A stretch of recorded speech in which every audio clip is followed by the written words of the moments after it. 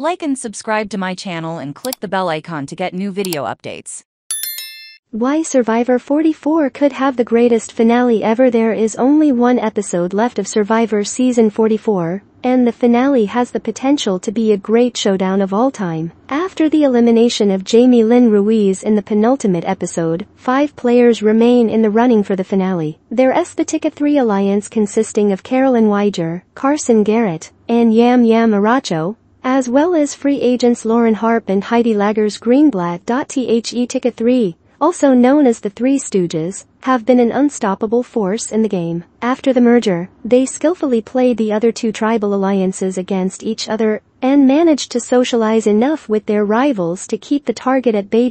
Although they enter the merger with only 3 members, at least one of them will get a seat guaranteed in the final tribal council. You just need to eliminate the 2 stragglers, Lauren and Heidi. Of course, a number of things could prevent Tika from making all 3 finalist spots. In the Final 4 Fire Making Challenge, the 3 can just knock out their opponents, and it's definitely not out of the question for a Tika to end up in 4th place due to firemaking. It seems the trio are trying to make it to the end together, as Yam Yam had an opportunity to turn against Carolyn in the final 6 voting, but chose not to pull the trigger. Yam Yam recognizes the threat Carolyn poses in a jury vote, but despite his temptation, he decides to keep her in the game. Carson, on the other hand, has stated that he is utterly loyal to the alliance and hopes all 3 make it to the end. There are a number of scenarios that could either make or break their chances of making it there together, but for now their goal seems to be to have a Tika-only final 3. All 3 played incredible games, and they all had different strengths that contributed to the success of their alliance. Should they be able to go head-to-head for the judges' vote,